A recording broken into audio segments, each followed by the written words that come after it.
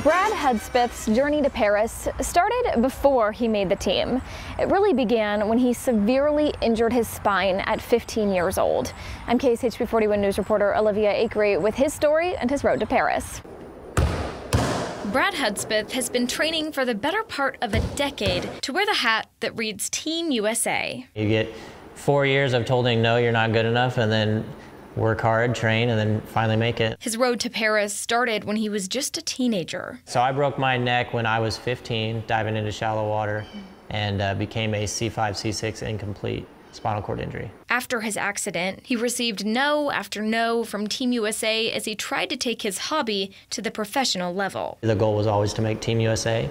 And then after making Team USA, the goal was to make the Paralympic team. He says his wife and kids kept him going. There was times where he would say, maybe I just throw in the towel. And I'm like, you cannot stop now. You're the closest that you've ever been. Keep going. Is that good form, honey? Yeah. He's proved he's ready for Paris, and he's ready for Team USA to get their #1 ranking back in World Wheelchair Rugby. Team Australia moved into the #1 spot after the last tournament. USA has been #1 for many, many years, so every tournament we go to, there's always a target on our back, and everybody wants to play their best against us. But with his wife and kids watching from the Paris arena, Hudspeth says the team will give it their all. A little more intensity around it, knowing that you're going to the Paralympics and trying to bring home a gold medal. In Kansas City, Olivia Akery, KSHP 41 News.